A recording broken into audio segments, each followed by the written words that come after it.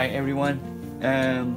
Today I would like to show you the LED cube that I just got. This is a 16 by 16 by 16. The last video I have an 8 by 8 by 8, so a total of 512 LED light soldered on like a cube.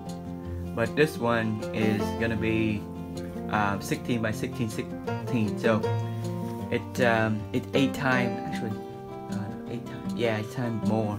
So there's the LED, each bag is like 1,000 LED in here, so have five bags, so like 5,000. And this is the main board that came with that. So it have a it had a guidance on board directly, so you can just follow this and build your layer. But this thing is gonna be 16 by 16, so each layer is gonna be 256. So soldering 256 multiplied by 16, so it's gonna be taking a while. The 8 by 8 by 8, it took me probably 8 hours total to solder everything, but this one is gonna be more. So it's gonna be some weekend project. Gonna take you know, a couple months for sure. So look, the board, I hooked it in and the light flashing, so it looked like working. You know, I'm gonna start soldering it one by one. Hopefully I can do one layer a day, so it's gonna take me 16 days at least, right? And after that, and solder to the board. Yeah, it's gonna be a long project, but gonna be a fun project. I really like the LED light that at least with the 16 you can see a little bit more higher pixel, more detail, and that's what I'm looking for. So the board came with all the chip solder, so it's just a matter for you to build the LED layers, and that's pretty much it. Gonna start soldering it and let's start the project. So I probably need to track how much time I spent on this, because last time 8 by 8 by 8 it was around roughly yeah, I think like 8 hours, and each layer only 8 by 8, so 64, right? 64 an hour per layer, pretty much. So, all right, let's start. Oh, at the same time, also bought the acrylic case so that you can put inside, put the LED board inside. I bought them separately, but it came in the same mail. So, so good so far. So here, and then. This guy doesn't come a whole lot. It's just the cable and the pin. You see all the pin? They have an extra chip right here. I don't know what, but I don't expect more solder or anything. But so the pin, you're going to solder to the board so that you can hook your layer, and all of the screw right here. Cable, remote control. So it came pretty simple. Got LED and the back, you know. All right, let's start going.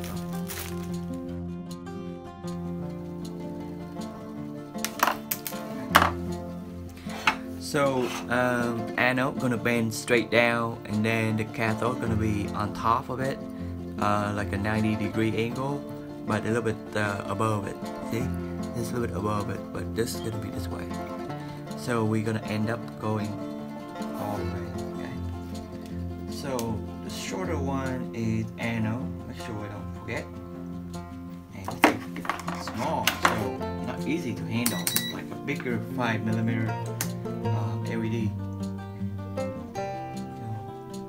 So it'll be interesting. Okay. Just want to solder one, two. Make sure that you're on the right track here.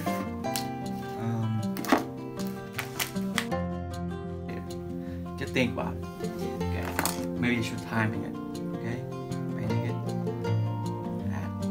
Okay, maybe not 30 seconds, but let's see how fast it goes.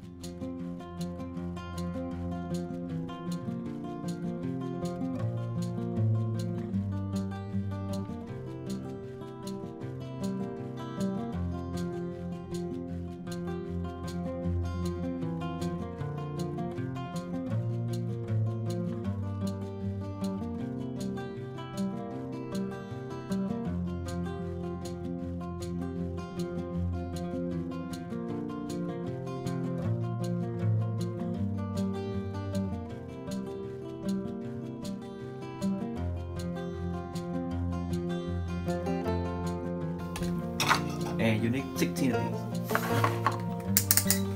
Now I want to test a little bit.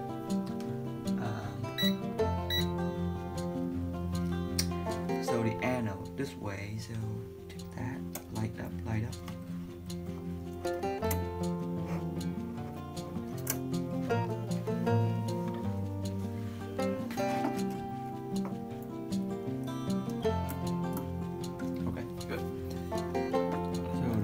Of it.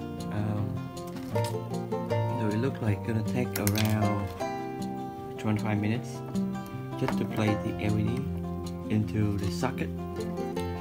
While you prepare, you will notice there some of them gonna break, and then you have to do again.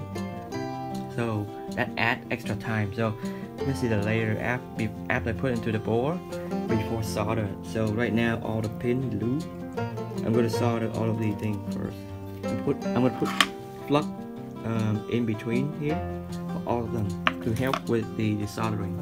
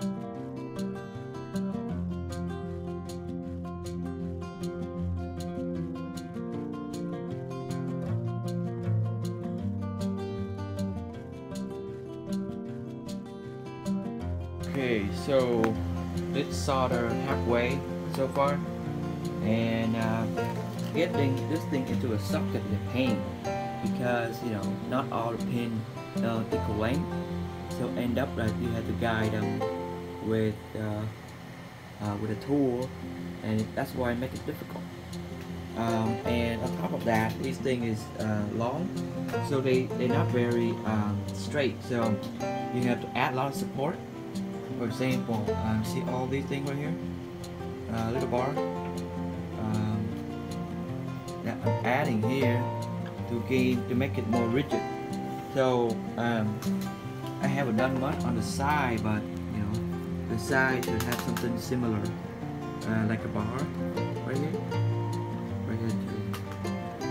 So far halfway, I thought this thing was quick, but adding to this board is a lot more work as well. So very light a finish.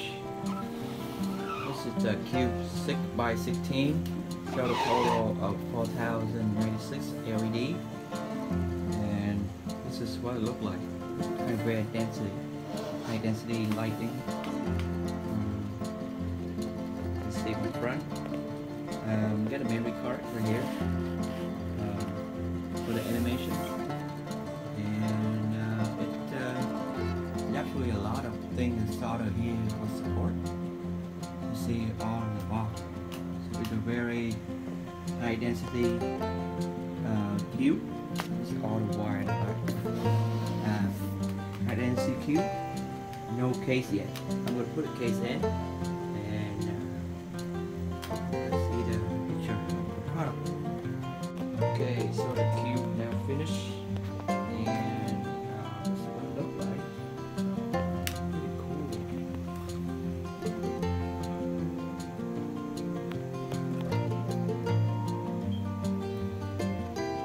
I think my power supply say 6 ampere. I think it's a bit under.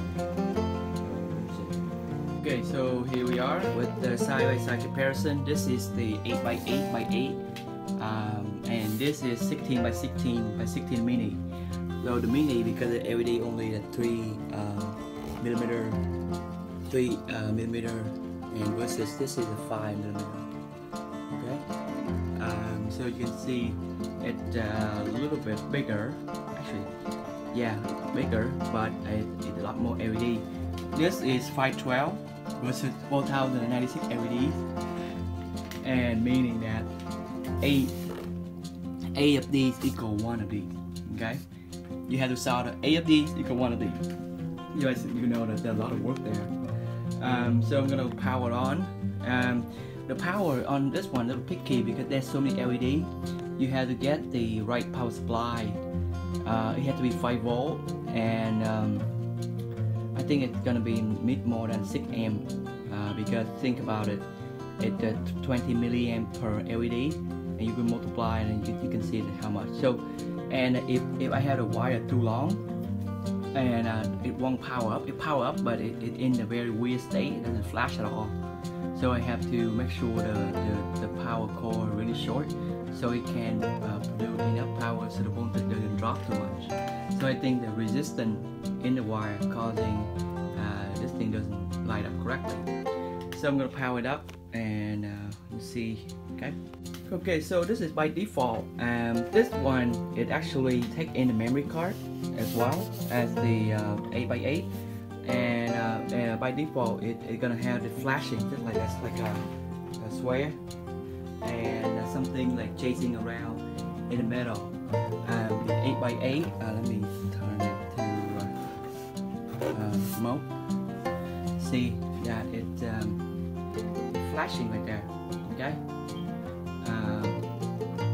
And it's in white, so you see it's the, so by default it's gonna be that, and then there's the tech mode. I mean, I'm not sure what tech mode. When you hit it, it displays a bunch of Chinese characters.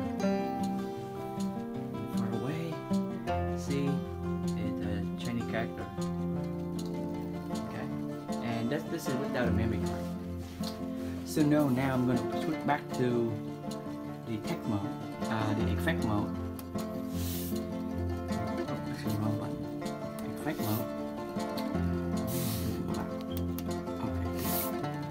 Now I'm going to insert a memory card, which you can download from when you they give you a link like a Google Share Drive, and you can just download that and insert the memory card.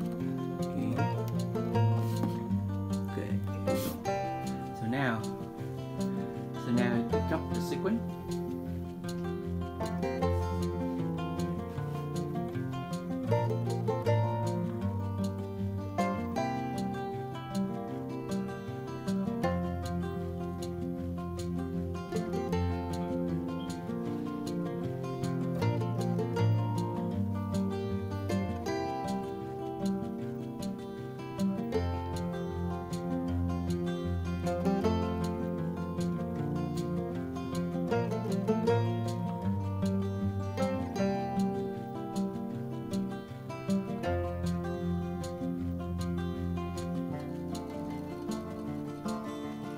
And you actually can customize the effect as well.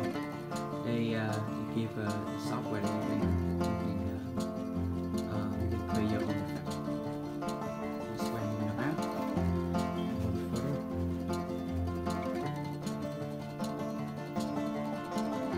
And the 16x16 is much nicer. You can add more LED. You can see.